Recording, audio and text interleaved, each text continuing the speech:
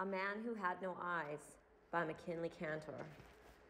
A beggar was coming down the avenue just as Mr. Parsons emerged from his hotel. He was a blind beggar, carrying the traditional battered cane and thumping his way before him with cautious, half-furtive effort of the sightless. He was shaggy, thick-necked fellow. His coat was greasy above the lapels and pockets, and his hands splayed over the cane's crook with a fertile sort of clinging. He wore a black pouch slung over his shoulder. Apparently, he had something to sell. The air was rich with spring. Sun was warm and yellowed on the asphalt. Mr. Parsons, standing there in front of his hotel and nodding the clack-clack approach of the sightless man, felt a sudden and foolish sort of pity for all blind creatures. And though Mr. Parsons, he was glad to be alive. A few years ago, he had been a little more than a skilled laborer. Now he was successful, respected, admired. Insurance. And he had done it alone, unaided, struggling beneath handicaps. And he was still young. The blue air of spring, fresh from its memories of windy pools and lush shrubbery, could thrill him with eagerness. Cigarette lighters for sale. Mr. Parsons took a step forward just as the tap-tap-tapping blind man passed him by. Quickly, the shabby fellow turned. "Listen, Governor, just a minute of your time?" Mr. Parsons said, "It's late. I have an appointment. Do you want me to give you something?" "I ain't no beggar, Governor. You bet I ain't. I got a handy little article here." He fumbled until he could press a small object into Mr. Parsons' hand. "That I sell, $1. Best cigarette lighter made." Mr. Parsons stood there, somewhat annoyed and embarrassed.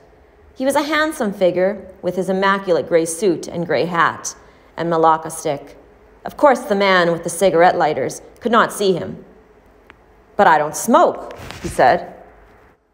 "Listen, I bet you know plenty of people who smoke. Nice little present," wielded the man. "And mister, you wouldn't mind helping a poor guy out?" He slung to Mr. Parsons' sleeve. Mr. Parsons sighed and felt in his vest pocket. He brought out $2 half and pressed them into the man's hand. "Certainly, I'll help you out. As you say, I can give it to someone. Maybe the elevator boy would." He hesitated, not wishing to be boorish and inquisitive, even with a blind peddler. "Have you lost your sight entirely?" A chemical explosion disaster. The shabby man pocketed the $2 half. "14 years, Governor."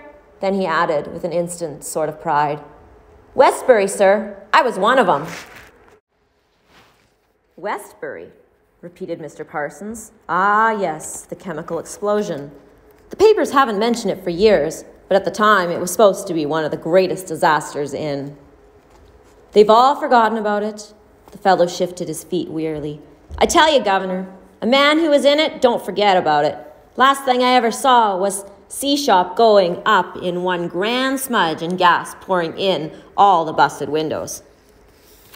Mr. Parsons coughed, but the blind peddler was caught up with the train of his one dramatic reminiscence. And also, he was thinking that there might be more $half in Mr. Parsons' pocket. "Just think about it, Governor. There was 108 people killed, about 200 injured, and over 50 of them lost their eyes, blind as bats." He groped forward until his dirty hand rested against Mr. Parsons' coat. "I tell you, sir, there wasn't nothing worse than that in the war, okay? I would have been well took care of.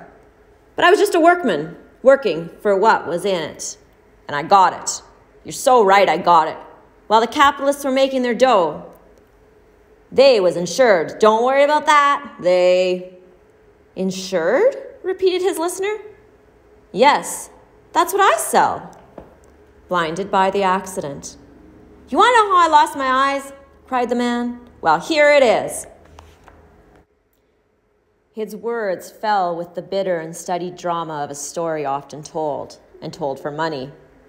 "I was there in C-shop, last of all the folks rushing out. Out of the air there was a chance, even with the building exploding, right and left. A lot of guys made it safe out the door and got away. And just when I was about there, crawling along between those big vats, a guy behind me grabs my leg. He says, "Let me past, you." Maybe he was nuts, I don't know. I try to forgive him in my heart, Governor, but he was bigger than me. He hauls me back and climbs right over me, tramples me into the dirt, and he gets out. And I lie there with all that poison gas pouring down on all sides of me and flame and stuff. He swallowed a studied sob and stood dumbly expectant. He could imagine the next words. Tough luck, my man, awfully tough. Now I want to. That's the story, Governor. The spring wind shrilled past them, damp and quivering. An unexpected twist. Not quite, said Mr. Parsons. The blind peddler shivered crazily. Not quite? What do you mean? The story is true, Mr. Parsons said, except that it was the other way around. Other way around? He croaked amably. Say, Governor, I was in C-shop, said Mr. Parsons. It was the other way around. You were the fellow who hauled back on me and climbed over me. You were bigger than me, Markwart. The blind man stood for a long time, swallowing horselessly. He gulped. Parsons, I thought you... And then he screamed fiendishly. Yes, maybe so, but I'm blind, and you've been standing here letting me spout you and laughing at me every minute. I'm blind. People in the street turned to stare at him. You got away, but I'm blind. Do you hear? Well, said Mr. Parsons, don't make such a row about it, Markwart. So am I.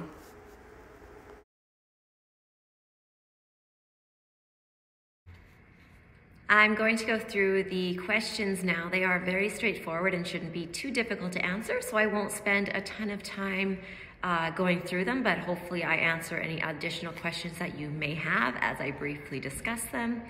So question number 1, what is the main problem Mr. Parsons faces? Why is this challenging for him? So both characters in the story face obviously an obstacle, but then Mr. Parsons also faces some other challenges as we move forward into the story, just about how he treats people and how he sees others. So I want you to comment on that. Number 2, what does Mr. Parsons now do for work? What did he do for work before? Explain. Number 3, how has Mr. Parsons' experiences affected the way he looks at beggars? So Mr. Parsons is a very hardworking man right now. He doesn't really feel sorry for people that have kind of come upon hard ground if they didn't work for it or put in the effort, because Mr. Parsons came from very little and he worked himself up to be a very successful businessman. So I want you to comment on that. Number 4, why does the beggar tell people the version of the story that he did? Explain. So the beggar essentially tells a lie. He's been telling people a story that is somewhat true, but also majority of it is a lie and is pushing the truth. So why do you think he tells this story instead of the actual truth of what happens to him? Number 5, what is the main difference between Mr. Parsons and the beggar? So I did actually just touch on that, about how Mr. Parsons was a very successful businessman, but he did have to work from the ground up. He did work very hard to get to where he was. And then obviously the beggar has had some bad luck in his life and maybe hasn't worked as hard as Mr. Parsons. So comment on both of those characters. Number 6, what is the mood of the story at the beginning? Number 7, what is the mood at the end? So you will see the mood at the beginning of the story does seem a little bit more upbeat.